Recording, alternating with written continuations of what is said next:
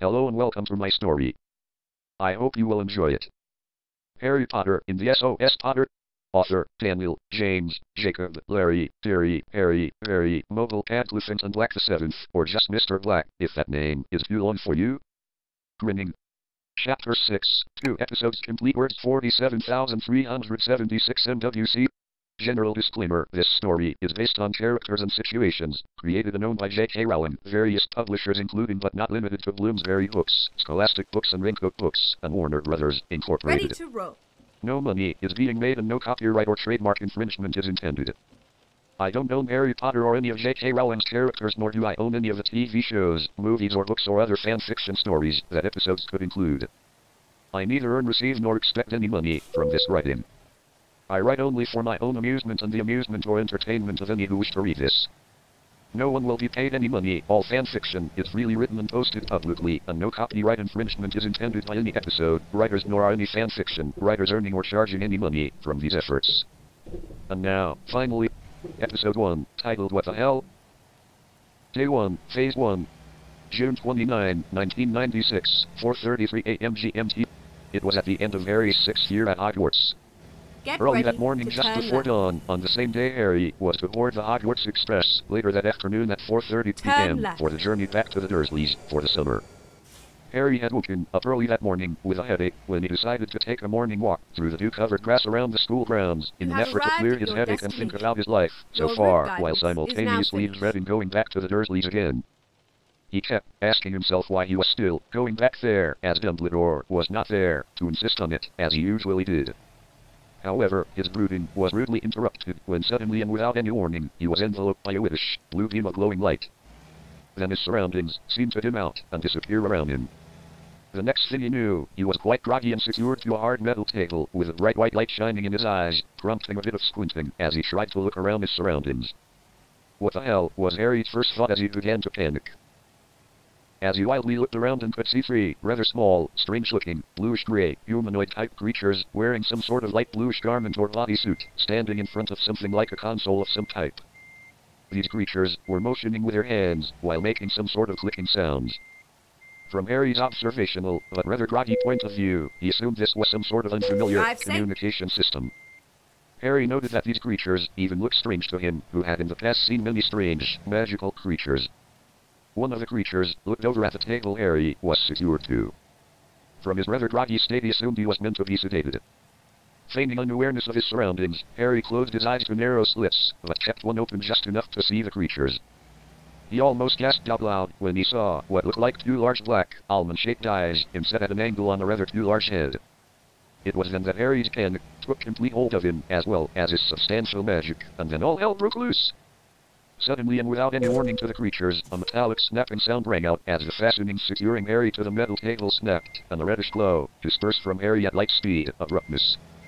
As Harry dizzily sat up from the table, his wand springing into his hand, with a panicked excitement, he surveyed the room he was in, only to notice the 3 little bluish-gray creatures were down on the floor and seemed to be either out cold or outright dead. Harry slipped off this table and being quite dizzy, he moved slowly over to the creatures to look them over, nudging one with his foot. He came to the conclusion they were quite dead. He began to panic again, but got a grip on himself before he unintentionally destroyed something important. He was wondering why his magic was nearly out of control and felt it was the panic he was experiencing, causing his magic to overreact. He began again, in his fogged, groggy state, to survey his surroundings, wondering what the hell happened and where in Merlin's beard he was. It seemed he was in some sort of medical room. Nothing the likes of which he had ever before seen in the hospital wing at Hogwarts or any other hospital he has ever had the misfortune to see the inside of. The room was somewhat triangular, cold gray in color, about 8 or 9 meters at its widest, which seemed was a curved wall to his left, with a console of some sort in front of it.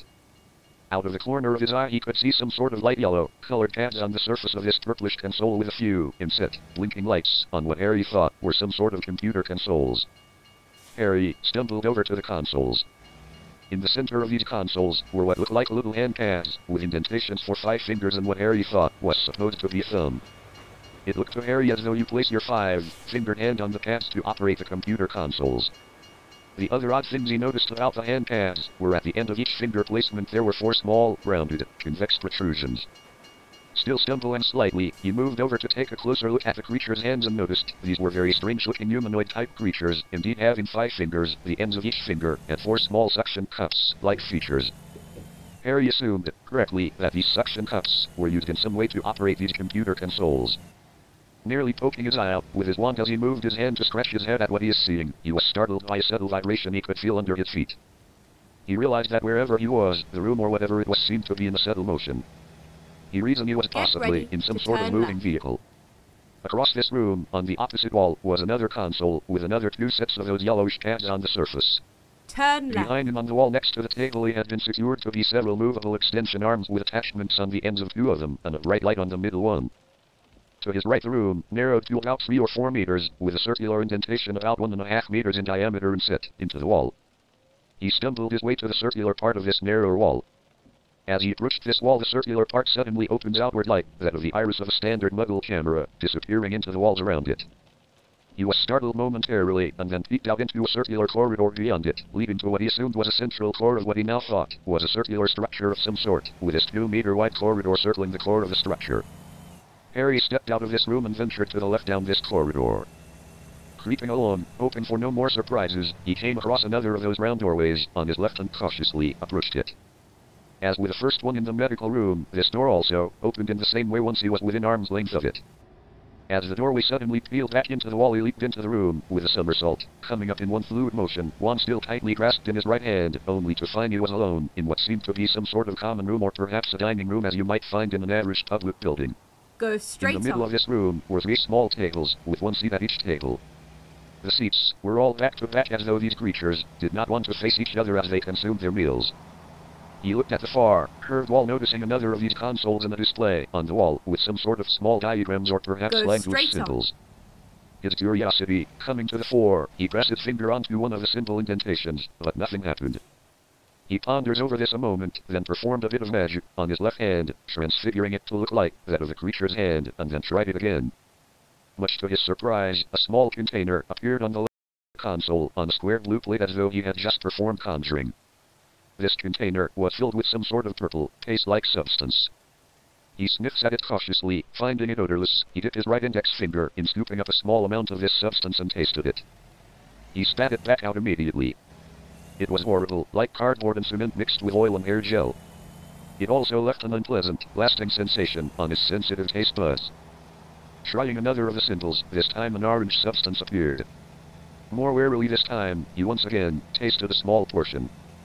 He decided this was different, more pleasant, like a combination of apple and cheese on dry toast with a bit of pepper taste thrown in. At least he can eat this, was his thinking at that moment. However, he decides to put that off until he has no choice. He tried one more symbol, and much to his surprise, a container of what looked like good old-fashioned regular water appeared on the right side of the console on another bluish, grit-type plate.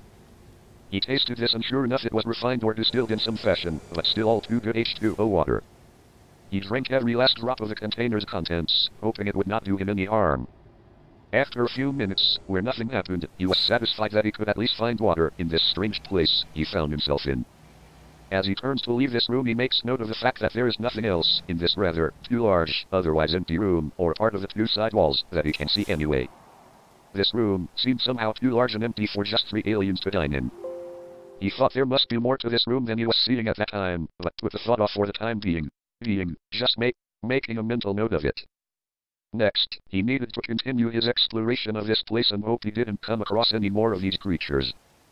He exited this room, which he had now dubbed the nutrition dining room, making a mental map as he goes. Continuing down this corridor to his left, he came across what could only be a ladder inset into the core wall on his right side. He climbed up 1 floor, then exited to another, much narrower corridor about 1 meter wide. As he was creeping left along this corridor, he could hear some whining and beeping sounds. Coming across another of these round doors, only this time, on his right-hand side he repeated his last entrance. Once again somersaulting, in a roll and coming up, wand in hand and a stupefy ready to spring from his lips. Again he found no one. He was beginning to think that those 3 creatures were the only ones in this place. This is some sort of control room at the top of the entire structure, a structure he soon realized from a view out one part of the wall, which was a space vehicle of some kind, for he could see the blue and white sphere of the Earth in an outside view from a section of the wall which appeared to be transparent. He gasped and nearly fell to his knees from vertigo. What the hell slipped out of his mouth in a most undignified fashion. Now Harry was not a stupid person. In his muggle upbringing, he had occasionally watched some sci-fi tale and recognized that he was indeed in some sort of spacecraft in a high Earth orbit. It was not a hallucination, however much might he have wished it were so. Again he gasps out, what the hell, what the hell. He spun himself around a few times to make sure he was indeed alone, and to try and take in what he was seeing. He nearly made himself dizzy from the rotation and grabbed at the console to steady his onset of vertigo. After a few minutes of calming his agitated state, he pulled himself together and took better stock of its surroundings. Go straight on. The console he steadied on was nearly a full circle, with only a narrow opening at one part. Looking over top of this console, he can see a seating area in the center of what he was now certain was a computer console.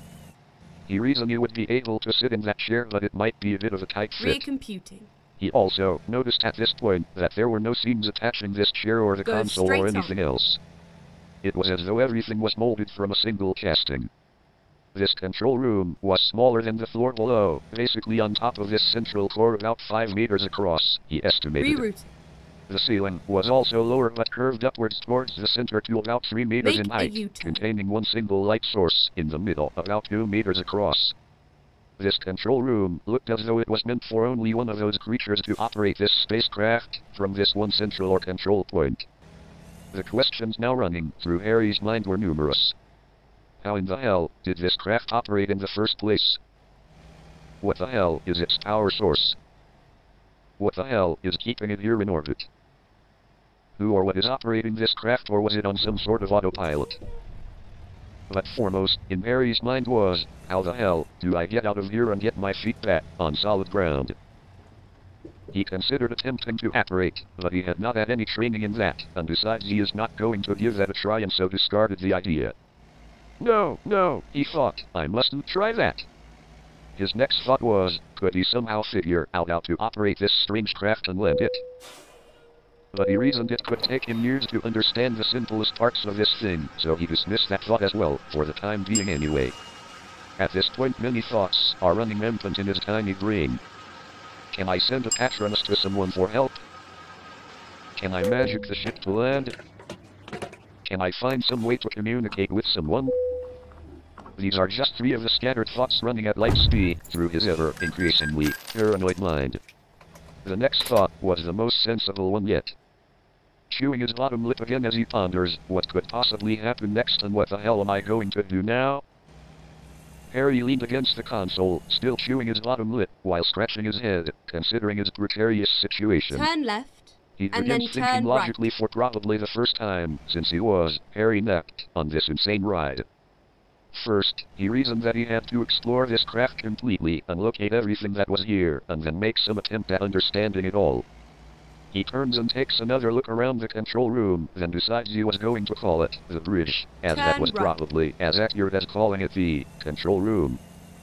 He was taking lessons from some of the sci-fi tale he had seen in his muggle upbringing. He glanced over at the chair and made a snap decision to try it out. As he lowers himself gently onto this chair, he is panicked once again by the sudden movement of the chair attempting to adjust to his slightly larger frame. What the hell? He stammers out as he jumps a meter in the air. Keep left. He wonders how something that looks and feels like solid, cold, seamless, grey metal could alter its structure in such a fashion. He gets a grip on himself again and takes a second go at it. This time he just sits and waits for the chair to adjust to his frame. After this chair settles down, he decided it was indeed a most comfortable chair, conforming to every subtle curve of his short and rather slender frame. He looked over the console in front of him and recognizes the 5-fingered hand pads again, but decides not to put his hands on them just yet. He still did not know enough about what might happen when he did that. He got up and looked for the round door, observing that there are 3 of them exiting from the bridge, and made his way over to one of them, stepping through it as he palmed his wand once again. He made his way over to the ladder and cautiously descending to the original level and passed it down to the bottom level of what he now knew was a 3-deck spacecraft. The middle level is by far the largest, widest and highest level of this craft and realizes it is the main living section, deck, level, floor or whatever to call it. He moves along this narrower corridor, entering another round doorway only, to find a very small empty access room except he could see two smaller, round, door-like panels on the floor about 3 meters apart. Stepping over to the closest panel, he kneeled down over it, when it suddenly opens, in the same way the other doors operated. He noted that this floor was much thicker than the doorways or upper walls and appeared to be laminated in some way. This floor has a slight vibration but also seemed cushioned in some way. He sticks his head through the opening and is hit with a smell like that of an electrical discharge with some ozone and some other unidentified odors, he guessed. He could feel his hair pulling straight down and felt a slight distortion on his head and face. He could see 3 large, black cylinders, with 3 spherical and metallic structures hanging, from his point of view, upside down on a horizontal, pendulum-like assembly attached to a curved quarter-moon-shaped object, suspended from a point he could not see on the ceiling, which happened to be the underside of the floor he was kneeling on. There were small electrical arcs bouncing up, down, back and forth, from extensions on the lower spheres, to the bottom and back, up from one sphere, then to another in a consistent, steady pattern. Harry reasoned this was some sort of electrical power source, or perhaps some strange sort of anti-gravity device. He decided it was indeed the power source for this craft, but he instinctively believed he would never understand how it worked.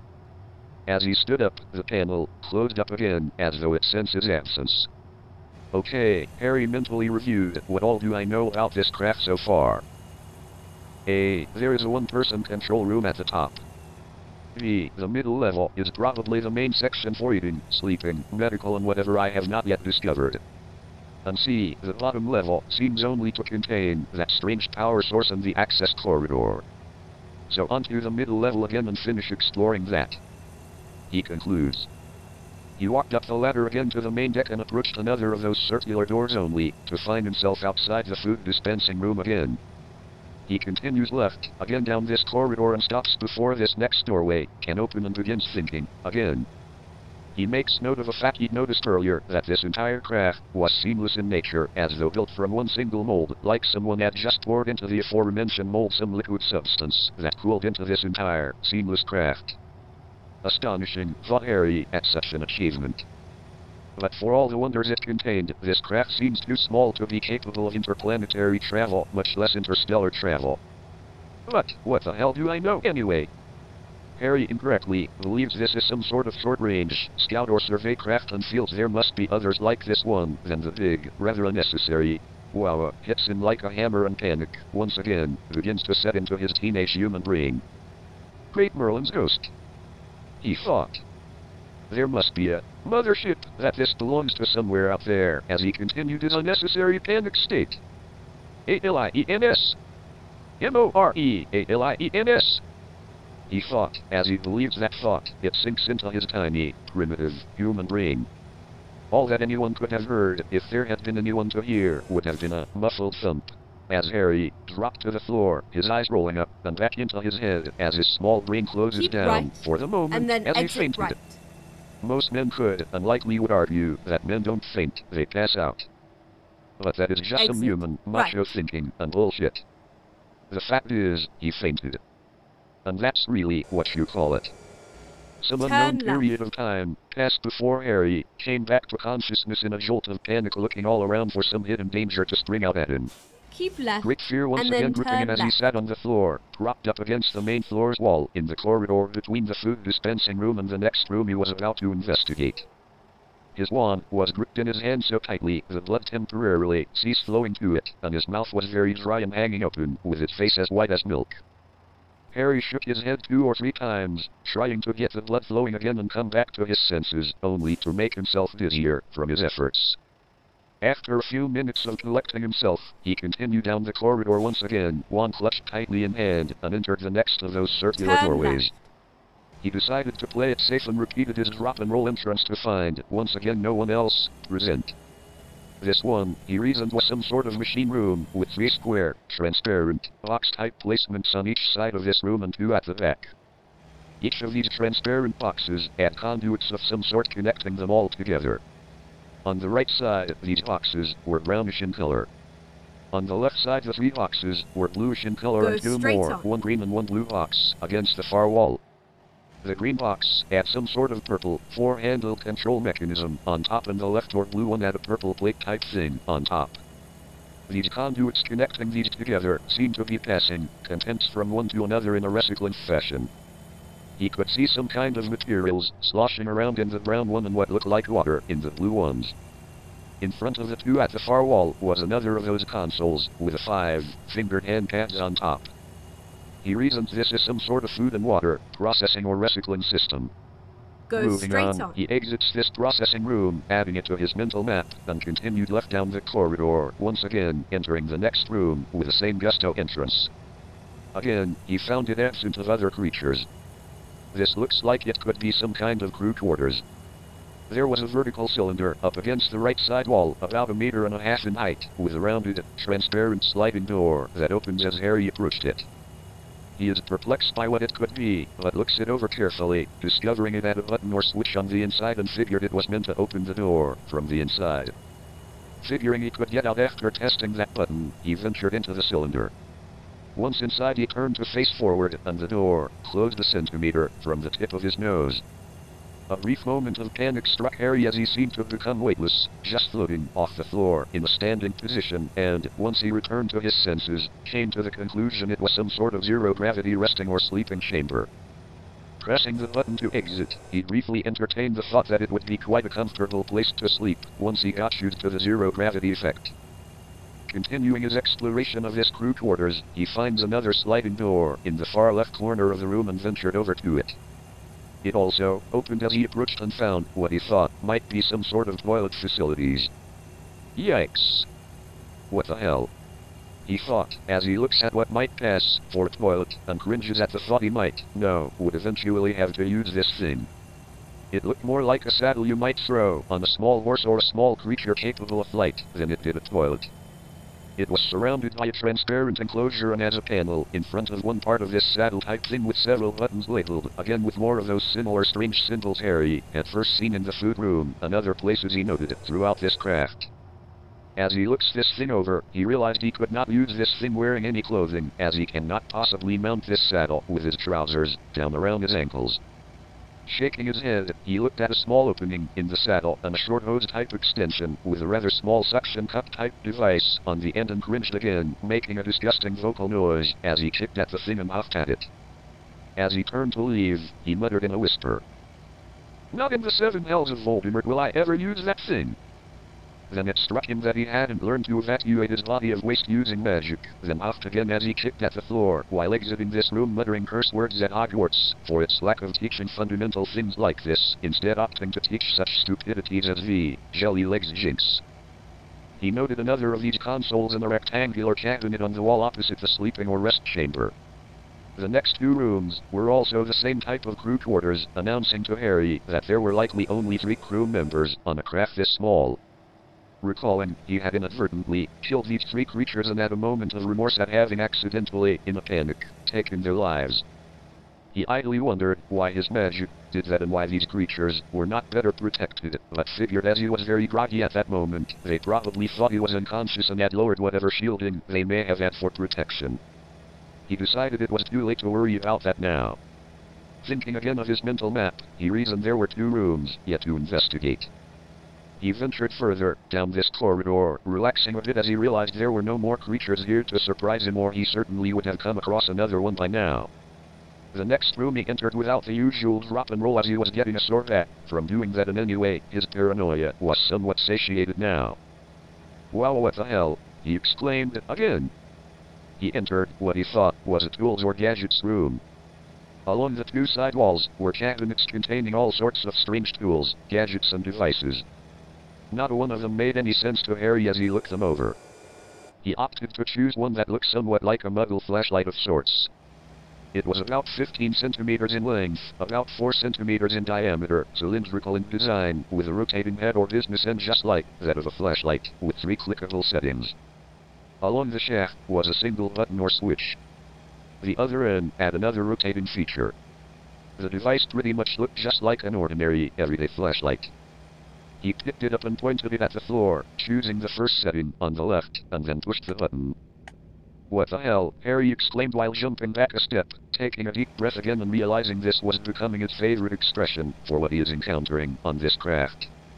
A narrow beam of blue, condensed, laser-like light exited from the business end and struck the floor at light speed. Right. He then moved the opposite rotating end and repeated this action. This time the beam widened to about 15 centimeters as it struck the floor again. Turn right, and then turn left. He exclaimed out loud as he realized the other end setting manipulated the diameter of the beam.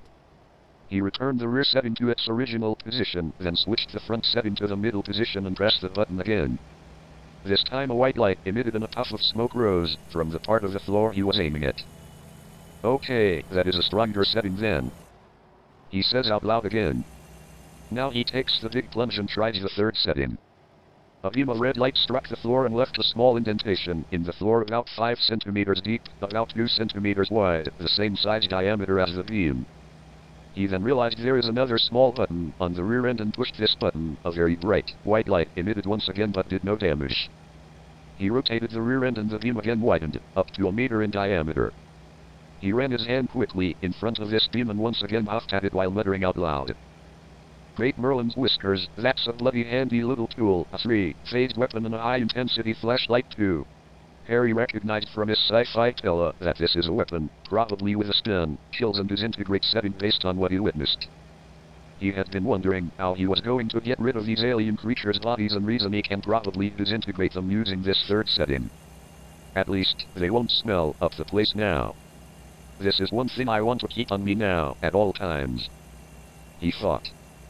He wanted to try one other thing with his flashlight laser, and that was to see if it would fire while the flashlight part was operating, so set the flashlight on with a 1 meter wide beam and press the cylinder button while on the stun setting, and sure enough it worked just the same, only the blue beam was about 5 centimeters wide. As he moves it to put it in his left pocket, it attaches itself to his clothing wherever he places it as though it has some sort of built-in static or magnetic sticking charm. Choosing to attach it to his upper left leg at arm's length and resetting it to the stun position, he figured he had another weapon apart from his wand he could now use to protect himself. He had long ago discovered he was ambidextrous in most things and could even write with either hand, although he usually wrote using his right hand and had gotten used to using his wand primarily in that hand. He idly wondered if he could use this weapon on Voldemort to finally get rid of that creature as well, then pondered the prophecy and the power he knows not, but dismissed that thought for now, as he was not exactly in a position yet to execute that thinking. Next on the table, in front of him, was some sort of flexible utility belt, about 8 centimeters wide, meant to go around the waist area, Harry thought. Several adjustable controls were on the front. After playing with it for a bit, found that when putting it around the waist, it was somewhat stretchy and fastened in some static or magnetic fashion, in the same way the flashlight laser had attached to his clothing. It took a fair amount of pressure to unfasten it.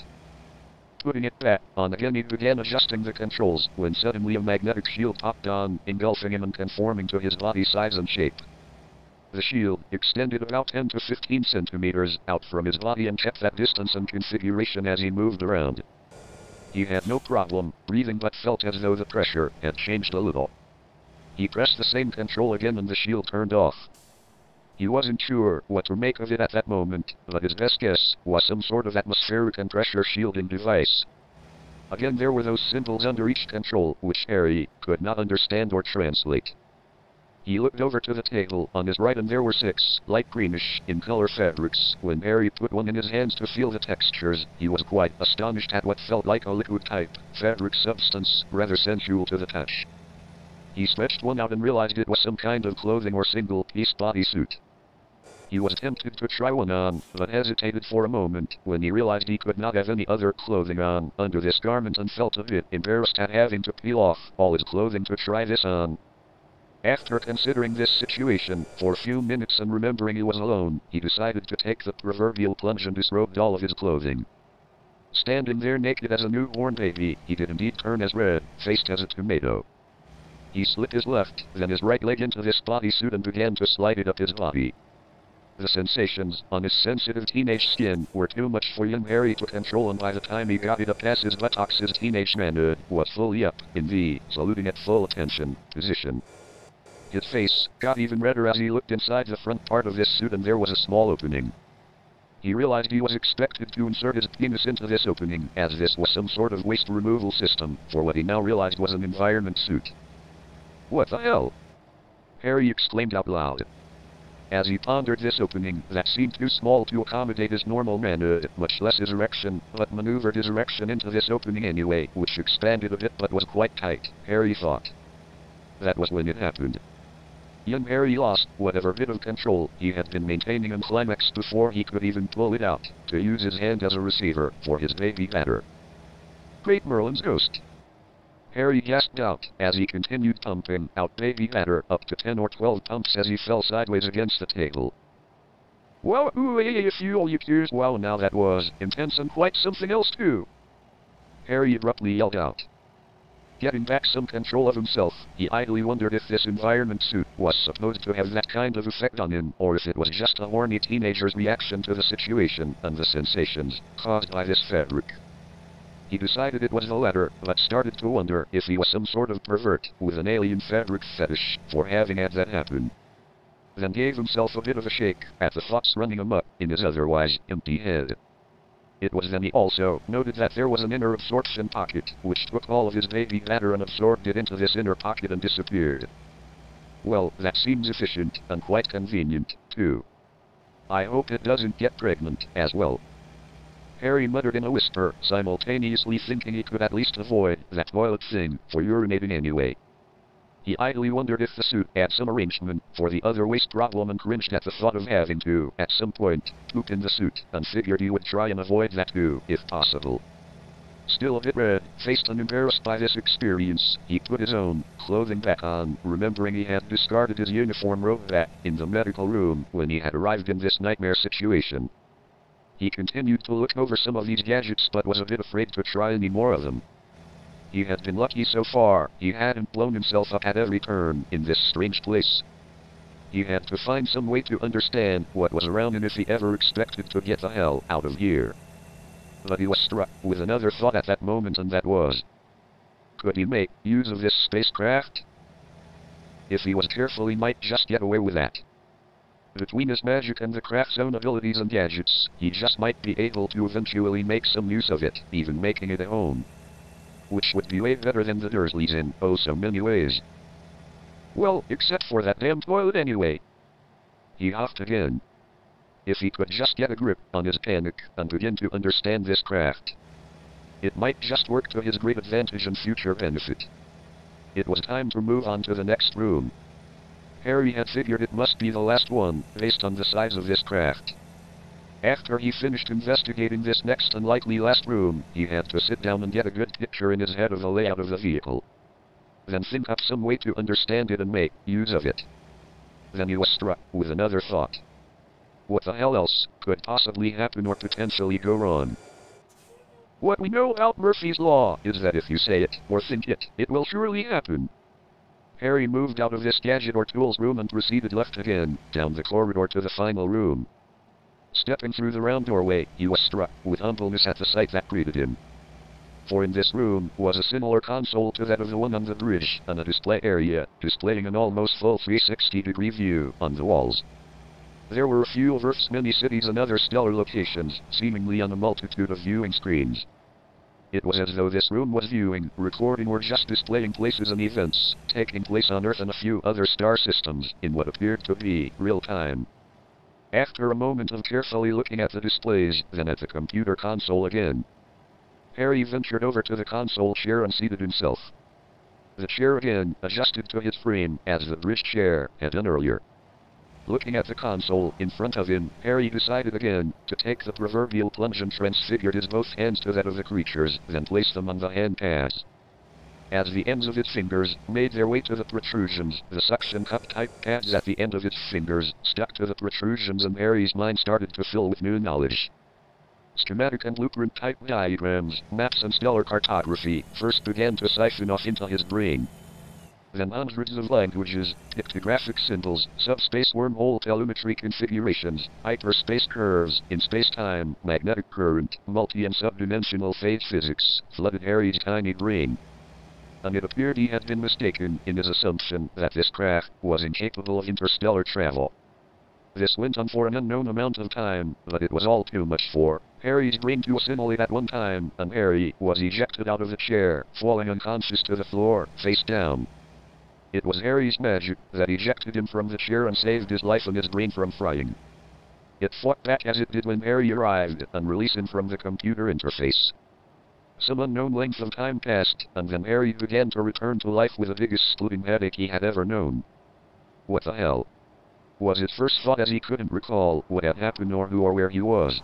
Go straight on. Then slowly, very slowly over the next 10 or 15 minutes he started to remember bits and pieces of what happened as he still sat there on the floor in this room, propped up against the computer console. He was humbled once again at his new thoughts, memories and new knowledge running in his mind. He seemed now to grasp the environment of these aliens. More importantly, right, he seemed to and understand right. now this ship and its functions as though he had always been here. His entire fundamental view of everything changed in that instant. Turn right. His petty fight with Voldemort seemed infantile and of utter insignificance compared to the vastness of time and space as he now understood it. Slowly, Harry got to his feet, shaking his head a bit to clear it of some still remaining fog. Harry left this room for now and went back into the last room they had visited, the tools room. This time he had no qualms about the suit or the tools in this room.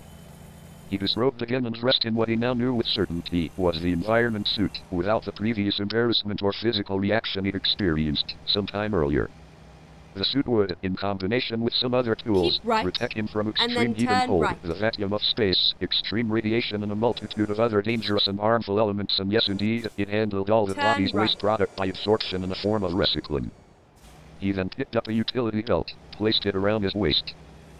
Deciding that redundancy was always going to be a must, in case of lost, stolen or some need for an extra unit, attached to flashlight laser weapons, 2 portable magnetic teleportation units, and 2 holographic phased projectors that would surround him with a phased hologram that he could adjust to appear to others in any manner of descriptions he wished to adjust it to. Harry then went to the computer console and input several beam down and returned to the bridge coordinates for the magnetic teleportation units, then input several additional adjustments for the holographic phased projectors, the environment and atmospheric pressure unit and magnetic shielding that was built into the utility belt. These would give him variable adjustability to environments, pressures and magnetic shielding. All in all, a really great set of tools and equipment. Harry thought. Satisfied he now had all his proverbial ducks in a row. He made those adjustments to one holographic phased projector to appear as he would look normally in his Hogwarts uniform and proceeded to the bridge. Sitting in the bridge chair, he took a moment to enjoy the sensations of the bridge chair adjusting again to his frame and let out a small sigh of satisfaction at how really comfortable this chair was. He placed his hands once again on the console. This time he didn't need to transfigure his hands as he now knew how to manipulate the computers to accept his normal hand configuration in order to operate this spacecraft with an expertise. He had a few minor annoyances to fix on Earth, then he reckoned he would be off on an exciting and dangerous new adventure in space and perhaps time as well. He maneuvered his spacecraft over the Hogwarts school and activated a magnetic cloaking shield that would render his ship invisible, undetectable to radar and other Earth-type sensors, including the Hogwarts wards. He wanted to collect his few earthly belongings, say goodbye to a few of his friends, rid Earth of the past, Voldemort, and be on his way. Just a bit of childish cleanup, he mused. He also realized that this seemed meant to happen according to that prophecy, as he certainly did have a power this Dark Lord knew not. By the time he was hovering over Hogwarts he had also realized he had not been gone for more than 6 or 7 hours, as the train was not yet ready to leave and he had been abducted quite early that morning. So he might not have even been missed by anyone other than perhaps Ron and Hermione. He briefly gave thought to asking Ron and Hermione if they wanted to go on a great adventure with him, but thought better of that after he considered it for a bit. It wouldn't be right, taking either of them away from a loving family, even if they believed him. He couldn't think of anyone else that had so little to lose, so he resigned himself to taking off alone. In Harry's case he had absolutely nothing to lose and no real reason to hang around this corrupt, bigoted magical society which Britain had fostered for centuries. Day 1, June 29, 1996, 12:11 p.m. GMT. Harry teleported onto the 3rd floor and into Moaning Myrtle's haunted washroom. Again, noticing that same whitish blue glowing beam of light. He was a bit concerned that the teleport beam may have been responsible for his earlier groggy state, but soon realized the aliens had, in the first beam up, induced a sedative effect, which was meant to keep him unconscious for a time, but had only made him groggy. He peeked out the doorway and found no one around, so ventured out. He had also realized he could now feel the school's wards and found them odd. They seemed so primitive to him now. He made his way to Gryffindor Tower, giving the password and entered to Ron and Hermione arguing about, you guessed it. Where could Harry be? He's not been seen for hours. Could he have been abducted by you-know-who? Hermione whispered to Ron just centimeters from his ear. Harry walked in and started to laugh at the absurdity of Hermione's statement. In view of the fact that he had indeed been abducted, but no one would believe him anyway. So he just smiled and said, hi guys, where have you been all morning? I've been looking for you too, for hours. He could barely keep himself from a belly laugh, but managed to maintain a rather wide-faced grin at Hermione's exasperated expression. She started to say something, but her mouth closed and opened, then closed and opened again, but not a sound squeezed out. Harry walked up to his dorm room and quickly closed and locked the door for about 20 seconds, performed a bit of magic to pack his few earthly belongings, then teleported them to his ship. Quickly then, unlocking the door as they both tumbled into the room, asking questions of Harry at the same time. Harry just ignored their questions and said he was going to talk to a few people before he left.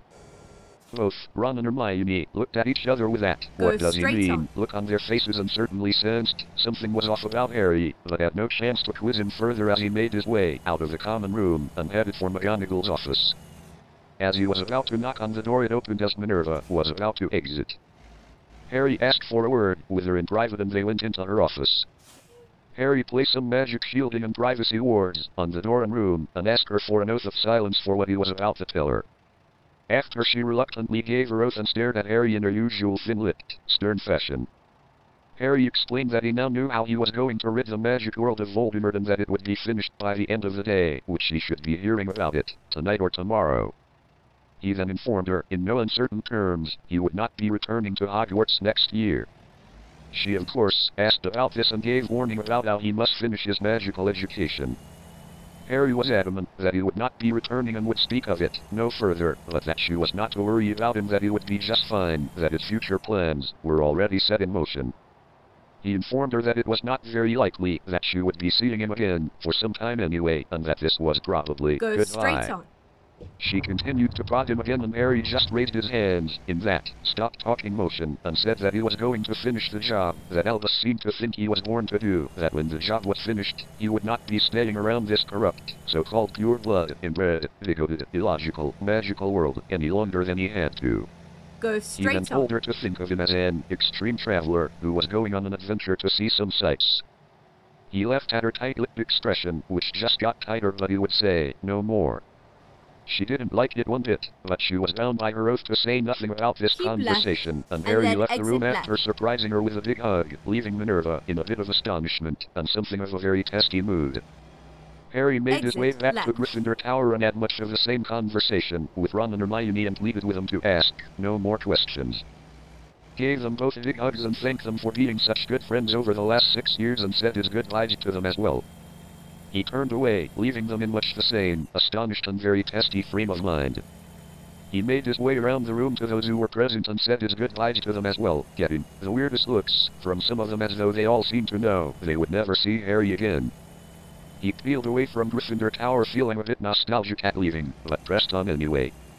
As he entered the third-floor washroom again, he was just about to teleport to the ship when Dobby popped in front of him and asked, "Is Harry Potter leaving for good now?" "Harry Potter won't be coming back, is that right, Harry Potter?" Harry was momentarily stunned by Dobby's appearance, then had a brilliant idea and asked, "Do you want to come with me, Dobby, and do you know where I am going?" "Oh yes, Harry Potter." Dobby really want to go with Harry Potter, and Dobby does not care where Harry Potter going. Dobby knows that Harry Potter go very, very far away and might not ever return, but Dobby really want to go anywhere that Harry Potter be going now.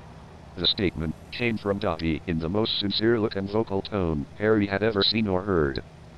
Harry asked, "Dobby, if I told you we were going to travel a very long way into space, would you understand what I meant?" Dobby replied with, Dobby understands a little about out there and looked up as he said that, but Dobby want to go anywhere that Harry Potter be going now. Dobby want to look after Harry Potter. Harry Potter must not go far away alone. Harry Potter need Dobby, sir. Harry then said one more time. Dobby, it will just be the two of us for a very long time, I expect. Are you really sure about this?